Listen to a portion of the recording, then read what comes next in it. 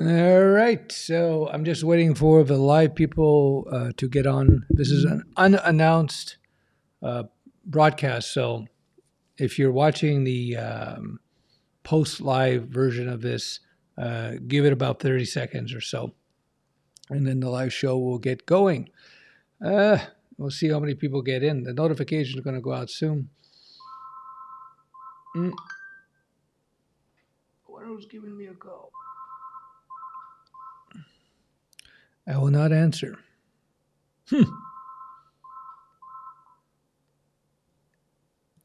Yo, yo. Of course, the phone starts ringing. Hey, Nicola, how are you? I'm just going to wait for people to get on. Yeah, I wasn't going to broadcast today. I was kind of tired, but I figured last minute I'll do a short one. Had some interesting experience over the last couple of days I think will be useful for everybody to know. I'm going to wait for us to get about 75, 100 people, and then I'm going to jump on. Good to see you. Thanks so much for always answering my emails. I try. I don't get to too many people. What's up?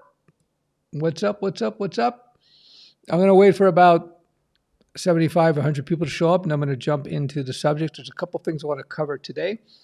Number one, learning to code. I got a question put to me a while back, and I'm just going to quickly cover this because it's a question I get often enough.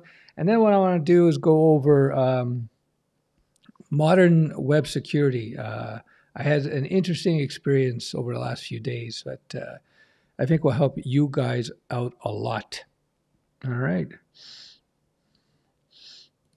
Hey, fellow Montreal. Les Grossman. Hello from Montreal. Thanks for your wise words. I'm glad I could help, fellow Montrealer. Hopefully this COVID thing will end pretty soon. Can you do some content on using Beautiful Soup and Scrappy? I would have to look at them. I haven't used them. Getting stuck in Python OOP. Are you doing my course? Let me know. I cover that in my Python course. Hello, Colleen. How are you doing? I decided last minute to do a quick one. I'm going to do a quick broadcast. Half an hour, that's it. Half an hour. Only 36 people. I guess that's what happens when you don't put out the notice in advance. From India. Hello, from India. Hey, how you doing? Thanks for logging in. What time is it now in India? It must be getting late, 11:30 midnight, something like that. What is a high-paying and low-stress job in computer science engineering? You don't want to. I'll tell you what the highest stress jobs are. Working for startups could be exciting, but high stress because tight deadlines. The lowest stress would probably be working for a medium-sized company that has an established product and they're just doing maintenance on the code. Might be a little bit more boring depending on how you feel like it. But you know, what's your go-to screencasting software? Well, right now I'm paying for this Ecamm Live, which you see, but I've tried OBS. I'm not sure. I might change up later on. We'll see how it goes. Hi, Stefan. Solution for this video title is what I need. Web security. Yeah, well, it's personal security, not so much website security, although it could be argued that it is related. Okay. Yeah, OOP can be hard to understand. Yeah, just keep writing the code, go through that chapter, finish the chapter, even if you don't understand things. Restart the chapter again, go through the videos, write the code. Very important that you write the code. And if that helps, then what you might want to do, if you know basic PHP, I have a free OOP tutorial I wrote in PHP, and there's videos, segments as well. It's 21 steps. People love that tutorial. I wrote it like 10,000 years ago, and I still keep it live, and it was very, very popular. And a lot of people have told me over the years that it really made understanding OOP, not just OOP PHP, but OOP easy. So you want to try that one out.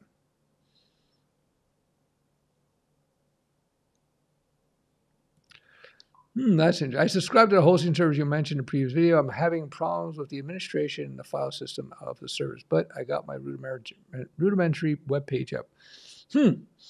Well, keep working at it. I had no trouble with them myself, but keep working at it. I'm sure it will get resolved. Why do you always look so sad? It's my serious face. When I'm thinking about 5 or 6 different things that are going on at the same time, I'm doing a live stream, I'm looking at questions, I got subjects to cover, et cetera, et cetera, et cetera. That may be part of it. Also, I may be, I don't know if I'm a little stressed. Probably, well, I'm about to move, so it's taking up a lot of my time. So, okay, we're at 70 people, and I will get into a couple of subjects. I think one of them, well, I think both of them will be interesting for it. How can I get started in competitive programming as a complete beginner? I am 16 and just started programming. I love your videos. Help me a lot. Love from Nepal. Oh, cool. Why do you want to do competitive programming? Just for fun? If you wanted to advance your coding skills, if you know your fundamentals, just get out there and do real work, and you're going to improve much more quickly. So let me just jump into this question. Now we got 70 people, enough people. I'm going to jump into this question that somebody had, and here it is right here. And then we're just going to go. This people know my stuff, know the answer, but I'm just going to cover this. So he starts off. I understand this is like asking for a magic potion. I'm the magic potion man. But at times, typically after taking 1 to 2 day breaks away from coding, I go blank. It's very difficult to refresh. That's normal, especially when you're first learning, because when you're learning to code for the first time, you're literally restructuring the way your brain processes information. You're learning a totally different way of thinking, so that's normal. On the other hand, it feels like after 5 to 6 days, my little mind can't hack it anymore. It can be this difficult. Can it? It can't be this difficult for everyone. It is that difficult for most people. Again, when you're training your mind to learn code, when you're learning to code, you're training your mind. You're probably restructuring aspects of your brain. And just like if you're working out, there's going to be soreness as you're developing new muscle memory. You're building up new muscle. So you need to give your brain a chance to some downtime, so it has time to repair itself and to acclimate. I think it might be a good word, to the new knowledge, the new way of thinking. So that's why I always suggest to people you do a minimum 20 minutes a day, and you take days off, drink lots of water, exercise. So if you're feeling stressed out, take a day off, and then the next day do 20 minutes. And then if you're still feeling like stressed in the brain, then just do the 20-minute thing. But take days off every 2 days. Now, if you find yourself you haven't coded for 2 days and you're going blank, again, just do that 20 minutes, or maybe do 20 minutes a day minimum, just to keep it going. Don't worry. Iteration, meaning keep practicing. Sooner than later, it's going to sink in, and you're going to start understanding. It's a question of repetition, and it's a question of actually writing real code. Write real code, okay? Any tips on how to find the proper pace so I don't have huge lapses in knowledge? That's what you have to do. That's why I designed my training app in that particular way, where the videos are short. They're 6 minutes max. Well, on average, they're 6 minutes. A few questions to reinforce. The system remembers where you are, and of course takes you right back so you can take times off. That's it. Iteration is the key to it all. Repetition, take breaks, drink lots of water, all this kind of stuff, and you will be good. All right. So I'll do a few more questions, and then I'll get back to the second subject. All right. Let's see what we got. Is it worth using TypeScript? For how long TypeScript will stay in the market? That's a good question. I think TypeScript is going to be one of those languages that is kind of nichey. I have a saying or expression rather. I say, learn on a need-to-nerd basis. Need-to-nerd basis. This might play on need-to-know basis. So what I would suggest you do is you categorize TypeScript as one of those languages and technologies that you learn when you need to learn it on a need-to-know basis, because it's more of a niche language, it's specialized, and you may run into it, but far more likely you're going to run into JavaScript jobs or Java jobs or C# jobs or Python jobs, et cetera, et cetera. So that's what I would do with TypeScript. I don't know if it's going to be around in 5 years, probably, but it seems to be it's very, very niche-y, so who knows. How to beat procrastination, especially when you know how to code. I love your stream. Thank you. What I do, there's some days where I call that Iggy-itis. Procrastination, I call it Iggy-itis. It's named after a friend of mine, an ex-friend. His name was Iggy, world's laziest person. But I feel bad for him because I'm typically a guy who likes to work. It's just my habit. I developed it for years and years of martial arts and business and so on, and coding. But I remember I for the first time in a long, long time, it was a few years back, I became so lethargic and I became so lazy. I was procrastinating to do anything. I just didn't feel like doing anything. And it was like a chemical thing in my brain. So if you feel procrastinations, what I would do is you do that 20 minutes of coding. And if it doesn't carry you on beyond 20 minutes, then go do some hard exercise, work out, drink lots of water, healthy food, work out.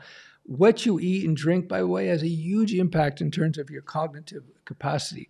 They've done tests, like I don't know if you saw that documentary years ago called Supersize Me, where this guy ate McDonald's for 30 days and he got fat and depressed and lazy. And in that documentary, and what they did is they talked about a study where they were feeding students who were delinquent students that had social problems and so forth. And what they did is they put them on a diet of really healthy food, and all those social problems went away. Their intellectual became much more capable. So the food you eat could have a huge impact in terms of your ability to learn to code, to write code, to be consistent. What you eat and exercise has a huge role. So keep that in mind. Now, what's this? You remind me of my favorite actor, Nicolas Cage. All right. I get that once in a while. Hey, Stefan, love your content. I just got my first job offer, and I'm going to start this week. Congratulations. Fantastic. Good stuff. Any tips, tricks you could give since this is my first software job ever? Number one tip, understand what it is the company is doing. What's their product? Really get to know it. Although you must know something, you got the job offer. Start boning up or becoming better at whatever stacks, technologies they happen to use. Learn to start developing your social skills, interpersonal skills, and learn to listen and be on time. And of course, don't smell. Don't smell. Not to say you're a smelly person. That's just one of my jokes. All right. Good hygiene. Don't dress like a slob. I'm sure you dress well. For a beginner who hasn't yet started coding, would you suggest getting into the Java environment or JavaScript one? I would go, see, that's a tough one. I would go JavaScript because Java can be a pain in the butt to set up on your computer. In some ways, Java is more consistent a language, although there's much more to learn about Java early on. I would go JavaScript because JavaScript, you can get some feedback, you can get some stuff happening much more easily, or Java can be a pain to just get up and running. But in many respects, the Java language is cleaner, but it is very verbose, meaning you got to write a lot of JavaScript code relative to other languages to get something happening. That's why, yeah, there you go. Here we go. Let's see what Nicola has to say. Should I combine PHP and Python on the same back-end project, or should I stick to one back-end language? Generally, you want to avoid having too many technologies inside of a project, but there may be situations where, for instance, there's a very good Python library that will get the job done. So then you could have let's say you had a PHP front end. You could have the PHP front end call the Python library or get the response from the Python library. So let the project determine that. But as a general rule, you want to simplify. The best developers write simple architectures and simple code. All right. What are your number one pet peeve with the industry and why? Hmm. My number one pet peeve is overcomplication, or adding too much complication needlessly to the process. I've seen it in whether it be in web stacks, whether it be in DevOps, whether it be in server configurations. They tend to the industry tends to see a new idea that's cool, and they take it to an extreme level of complexity. This is my little chart going up, complex, and then they realize, whoa, it's getting a little bit too complex, and they calm it down again. So I first noticed this with the Java world. And back in the 90s, Java became super complex, and it became so complex and so difficult to use that there was a big revolt with the Java community where they actually rejected the official standards because the official standards were just silly. So I think I see a bit of that today with DevOps, and expecting developers to be DevOps experts and having to learn all kinds of different tools and deployments. I think it's you got to calm that down a little, and I see actually movements in that direction. Also, with even with plain old this web development, the front end, it got pretty complex. HTML5 was a response to that. People were doing XHTML. They had very rigid rules, and it got in the way of productive web development. So the HTML5 guys and girls, they put together a spec based on reality, and when they released that, it quickly replaced the old XHTML methodology, which was overly zealous with regards to code purity, if you will. So there you go. Would you recommend finding a job during uni studies? I've been doing Java for 7 years. You've been studying Java for 7? Yeah, for sure. On-the-job experiences were huge on-the-job experience. So I would definitely do that. And you make money, make contacts at the same time. Thanks for the advice, Stefan. I think this is about learning OOP. I think I'm hitting the wall learning to code. I want to get the fundamentals right to jump back into Django. Well, if you're hitting the wall a little bit, maybe do some little mini projects for some clients. Could be a WordPress install. Could be setting up a simple cart. Yeah, just to give yourself a little break. When you're hitting the wall on something, this is a trick in programming. You will come across a situation where you have a bug, and a lot of your coding time is bug tracking. Actually, most of it could be bug tracking. And you may hit a wall where you just don't get it. And after a certain period of time, you got to just say, okay, forget it. We're going to come back to this the next day.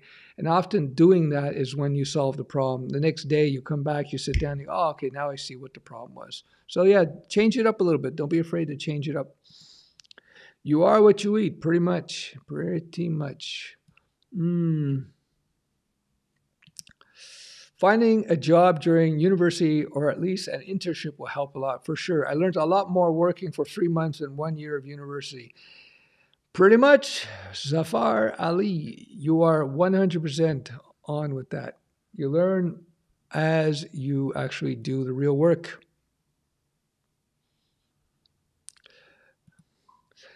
Hi, mister. I want to learn security, but I don't even know what that is.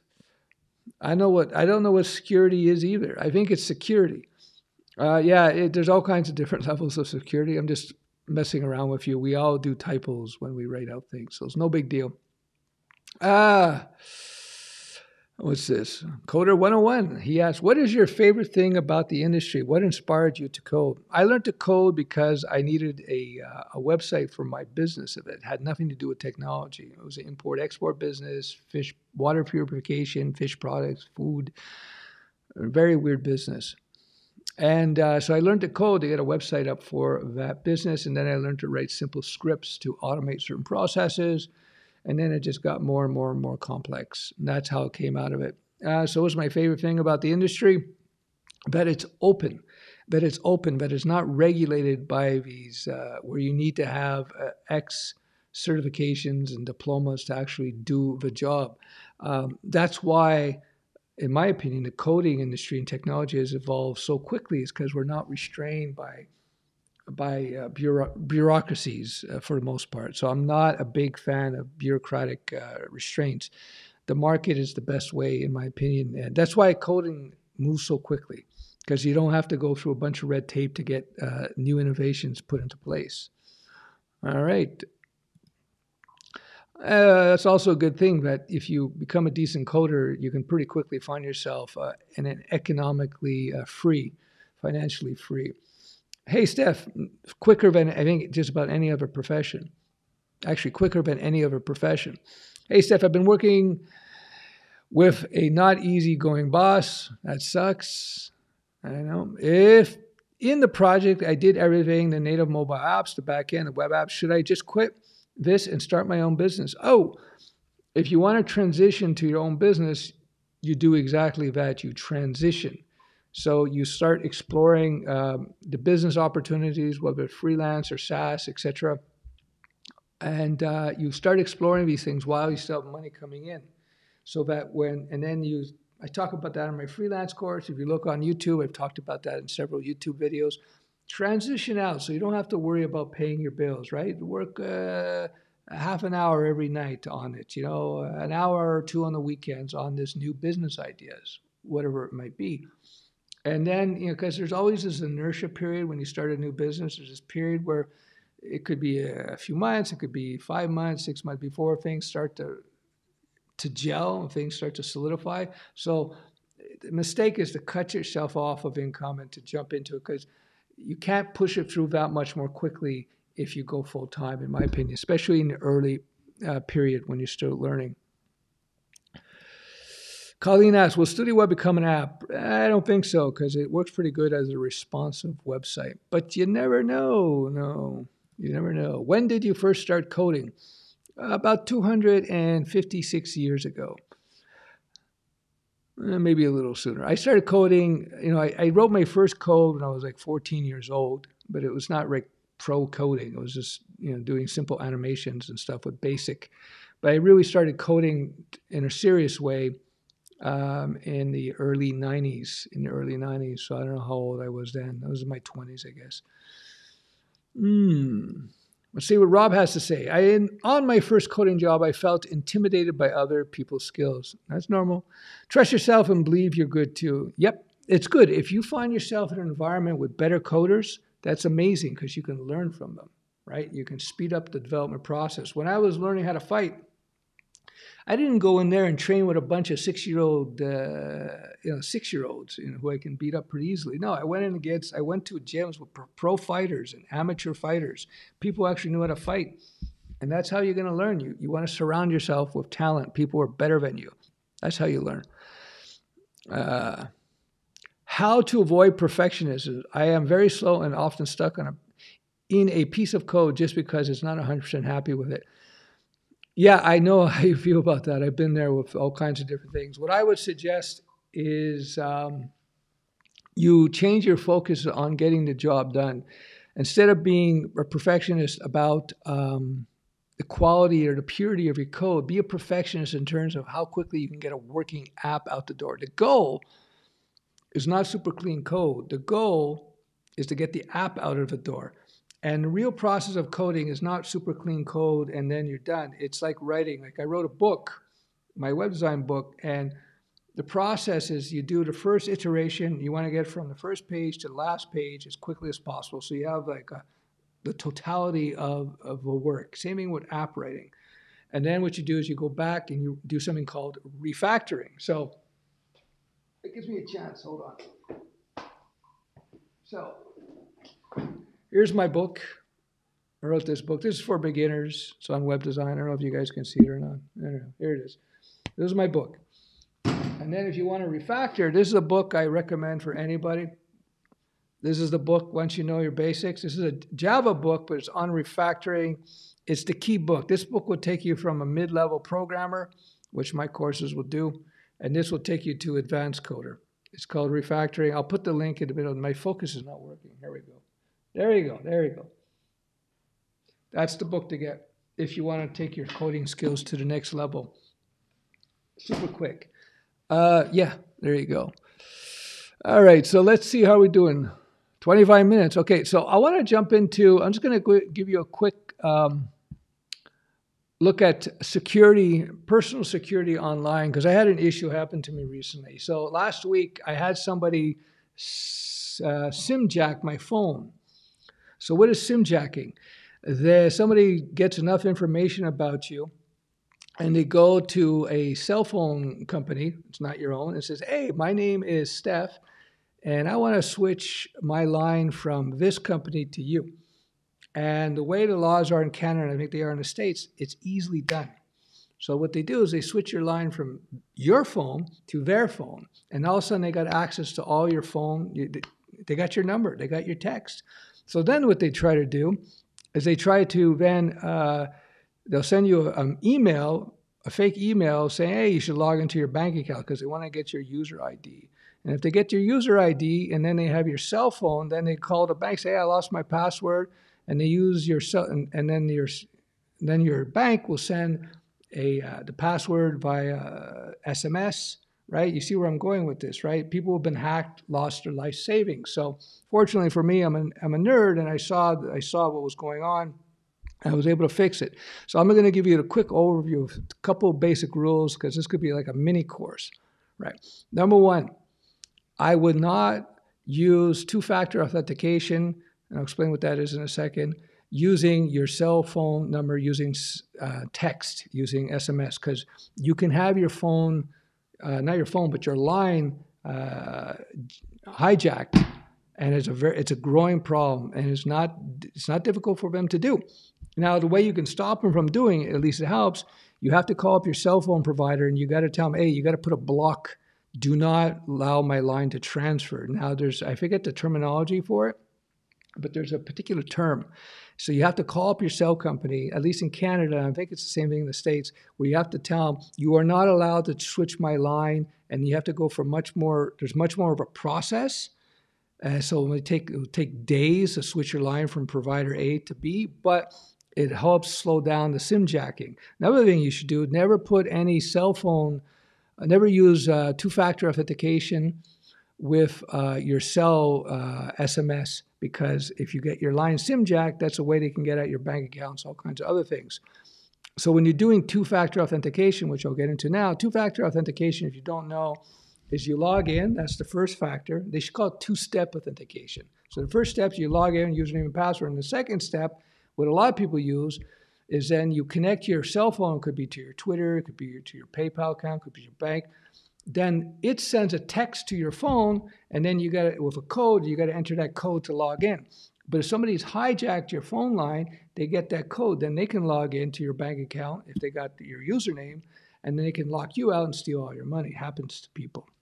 So what you should do is not use two-factor authentication with the cell number.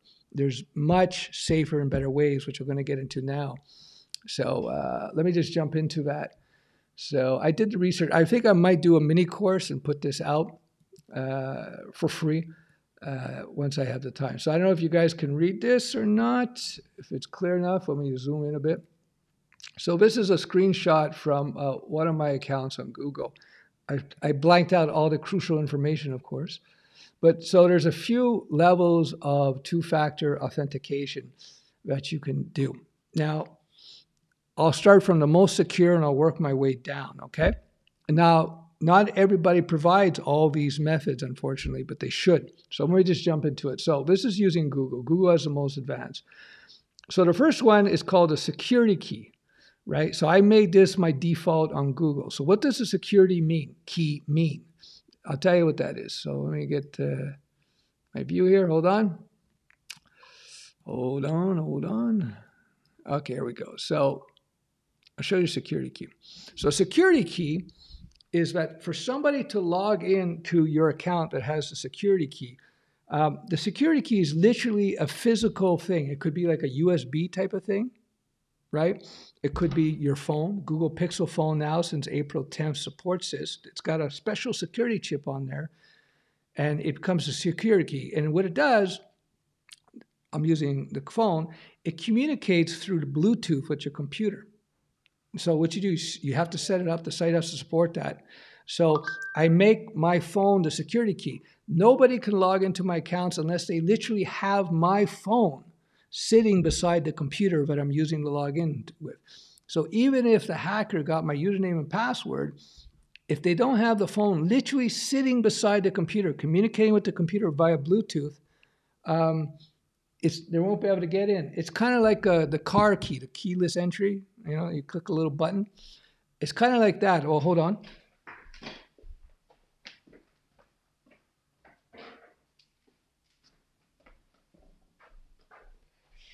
There you go. Like, so I got this car key, right? Behind my face. I got my car key, so I press the button, bing, and it gets me in my car, right? You can buy them online for like $40, $50 on Amazon, where you have basically a similar device. And when you log in the site, you press the button, it sends a signal to your computer, which sends a signal to the app. And okay, let the guy log in, let the woman log in. That is the best. This is what like spies use and politicians use when they're traveling around the world. You can't log into the account unless the device is physically beside you communicating with the computer. That is the best security that there is out there today. The next level, we'll get into that now. Let me know, guys. Is this a subject you guys want to hear about? Okay. I don't know. You tell me. Okay. So let me just jump into the next level. Google prompt. Again, this is something to Google. Again, this is, it sends without getting into all kinds of details, this is the second level. It sends a signal to your phone, and you have to click it before you can log in. Now, the next level, we scroll down, there's, you got something here called Authenticator apps. Now, there's an app you can install on your phone, works on all, Android and iOS. And again, all the big services provided, Twitter, Instagram, YouTube, all of them, they all use Authenticator apps, where you install this app, you set it up on the site. I'm not going to go into detail here, but and then it sends you a code, and then you have to enter that code to log in. Now, how is that different from SMS? Because the Authenticator app, the Google prompt, the security key for sure, this is bound to your piece of hardware. Whereas if you use text or voice, that is bound to your account, your SIM account, which can be transferred to another piece of hardware. So you're much better off using the other methods. Of course, you should have a long-ass password, right? With all kinds of weird characters, super long, right? And unique password for every login, right? And of course, you should have an unusual login name. So there you are. There you go. That's my quick and brief lesson for you guys on security. First thing you do is you make sure if you have your cell, you call up the cell company, you tell them to block the transfer of your line. That's the first thing, but that doesn't protect you. Next thing you do is at least use authenticator apps to log into sites. I do every social media site, everything. And whatever you do, do not bind, in my opinion, I would not bind a cell phone number with your bank account. Don't even do that, because that's how they can hack people. So don't do that. So the good banks were going to have, physical keys. So you can't log into your bank account unless this key is sitting beside you. Anyway, there you go. I'll stop there. That's a good question. I'm not sure, in all honesty, I'm not sure how they work offline, but they do work offline somehow.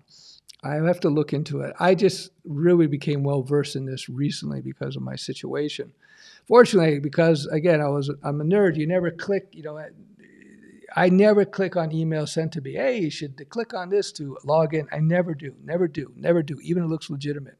Always go to another browser and just go to another browser and then log in there. That's how you're much, much safer. How do you track all your passwords? I actually track them on paper, and I put them in a drawer somewhere. But what you could also do is there are password management apps that are very good. I was talking to my bro, who is a major nerd too, programming as long as me. Yeah, he uses something called 1Password. He says it's very good. I've never used it, but that's something you may want to use. But I just track them on sheets of paper. And of course, I'm using the key access now, and I'm using authenticator apps, so it makes my life a lot easier. So yeah, I'm telling you, first thing you do is don't bind your cell phone number to any critical things like your bank account. Heaven, that's the weakest link. That's the weakest link. And I've been told by friends who know people who work at some major banks here, but they know that. They know that. So they're moving to physical keys. That's the best, especially people who don't know anything about, like older people who are not comfortable with technology. They're the ones they should make it law. If I was like the Prime Minister of Canada or President, I would say by law the banks within a year have to implement it, a physical key technology, just to protect everybody, because you don't want to have to always be worried about these things. Because some people have been cleared out of their bank accounts through this type of online fraud. And a lot of banks, they don't protect you. You lost all your money. I saw this video of this guy. He lost his life savings. Poor guy. So there are some banks that may guarantee your money, but you better check into that. All right, so there you go. That's my little segment into, Dashline is an excellent password manager. There you go. Yeah. So a super long passwords, guys. Don't share your passwords, unique username and passwords across every single site, and use authenticator apps. Do not use SMS, and if you can, use physical keys. Those are the best. Those are the best, the physical keys. Now they can't log in unless they have my physical keys sitting right beside them, right? So there you go. So yeah. Let's see what we got here. Stefan, does sign in with phone add layer of security, or is it just another way to sign in? I would not sign. I would argue. I used to think that sign in with phone was an extra level of security. I now think it's the opposite, because the phone companies were not designing their systems to be the single security mechanism. So, for instance, like it happened to be, they could just transfer your line to some other phone. And one day, what happened to me, I was like, it was at 6 o'clock at night, so perfect time to do it. My phone, I lost my connection. I was like, no more connection. I was like, what's going on? At that point, they had transferred my line from my phone, my SIM, to their SIM. So they had full access to everything. So I had to investigate all this and call up. And the and the phone companies are not quick. They're not quick. I got a hold of them. I got a hold of the phone company, and they said, hey, and they said, oh, yeah, your line was hijacked. I said, well, stop it. He said, well, it's going to take us maybe 24 hours. 24 hours. They said, yeah, they can't press a button. They have to fill out paperwork, if you could imagine that. They knew that, oh, yeah, I was hijacked, and it still is going to take them 24 hours before they can do anything. So thank God I had other things in place, but they can't just shut it off. They just can't shut it off. So whatever you do, don't associate your cell number with any critical online things, because you're just that's the weakest link. The cell phone line is the weakest link. If you're going to do log in with your cell phone, use an authenticator app, without a doubt. Do not use SMS. Do not, in my opinion, the SMS, you're opening yourself wide open. You're better to have a super strong password and a weird username than to have an SMS, because it's just a big security risk, in my opinion. So that's all. You do what you got to do. Good question. What happens when you lose your physical key? If you lose your physical key, when you do set it up, you get this long ass password, secret password you print it out, and you put it in your drawer, and you have to go through this process with this long key to set up the whole thing again. That's how that works. Okay? So there is backups, right? I hadn't realized SMS was so insecure. Actually, by coincidence, I have just moved to authenticator apps. So there you go. Yeah, do not use SMS, in my opinion. It's a major security hole. And I was talking to the specialist at the cell company up here in Canada, and they said the way it happened is it used to be hard to move the line from one provider to the next, but by force of law, they were forced to make it easier because other cell companies were complaining, hey, we can't move people easily. But it created this huge security hole, right? And the guy was telling me in the last year it's been exploding. This exploit has been exploding. So SMS, don't do it, in my opinion. I disagree with you. Well, you can. But if you get your phone hijacked and you're using SMS, good luck. You don't need to use SMS. All the major providers now use authenticator apps. This way, the login is bound to the device and not to your line, so you're protected there. Some banks will prompt for GPS locations for login and also for fingerprint. That's good. Biometric data, if it works, fantastic. Fingerprint, I think, is good. There are banks up here, again, they do the physical key, which I think is good. Yeah, that's my advice. How much experience would you suggest getting in one language before moving on to another? It's a question of need, right? If you learn one language and you're working with it and you're making money with it and you're building real projects, then you can start exploring other things, you know? Anyway, if you do the web stack, by nature of the web stack, you'd be working with several languages. Yes, authenticator apps can also be compromised. There's no question. But according to Google and other sources, authenticator apps are much safer than SMS. That's why I say the key is the best. You know, I'm not a security expert. This is just my recent study and experience. And talking to people, reading articles. Google thinks authenticator apps are safer than SMS. They recommend them. Of course, the physical key is by far the safest. Nothing is perfect, but you have to have several layers, right? Because they're going to nail you through either technological exploits and also social exploits, right? So you need a combination of the best. But if it's too complex, then there's mistakes that can be made, just like in code. If your code is too complex, you're opening up the app the opportunity for it to have more bugs and more problems. Google Authenticator uses Google account, which is backed by a phone number, and SIMjacker can compromise you. It's not. You don't have to use the phone number, and you don't have to use a SIM. You can use a ground line, and then you can take it out. The best authenticator app would be the Google Authenticator. It's free and secure. I don't know if it is the best. I don't know, but I know it's apparently pretty good. Yeah, I don't have cell phone line connected to my Google app, so you know. Another thing you can do, is some people do this, is you get a line under another name, somebody else's name, so it's not associated with you. Whatever, and you use that line to be your the one associated with the account if you really feel you needed to do that. I would not say Google Authenticator is the best. Apparently, it's kind of bare bones compared to others.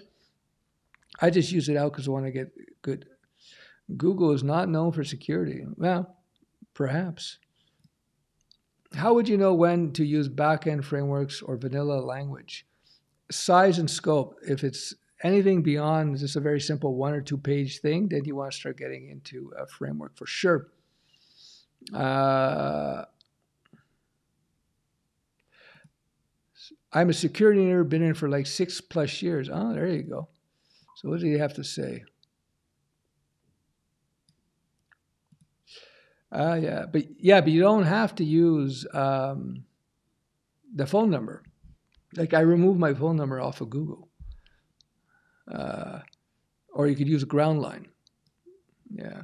So, but you may know more than me because I just getting into all this. Yeah, they can be compromised, but you can say that they're safer than SMS, right?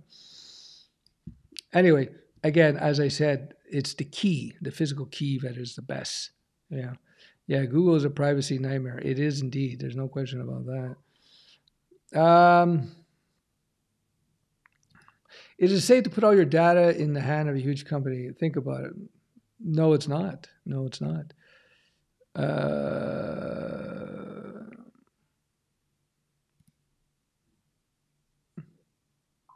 I am a cybersecurity engineer and have been in the field for over 15 years, and I am a full stack developer as well. I do have some knowledge.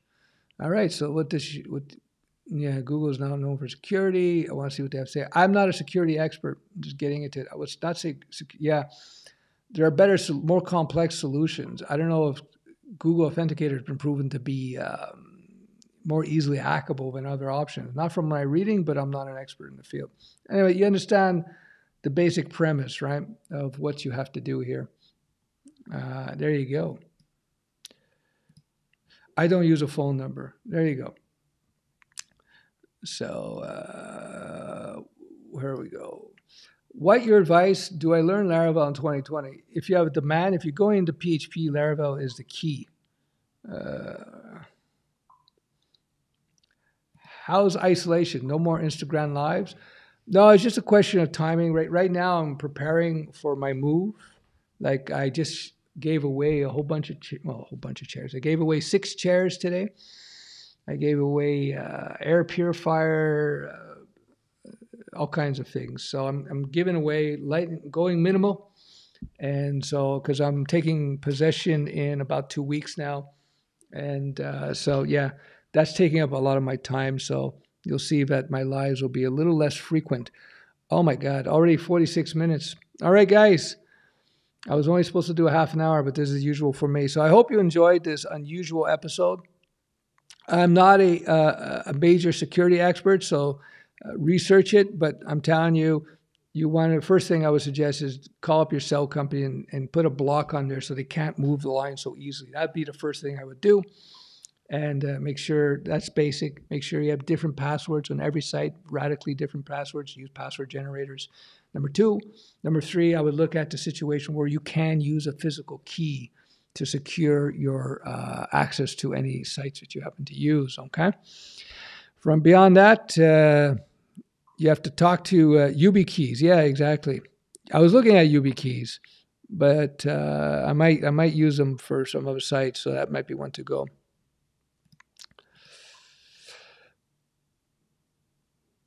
People use open source projects, don't use tech giant projects. I understand that, but I'm worried about open source because it's open source, so they know the source, so it's more easily hackable, right?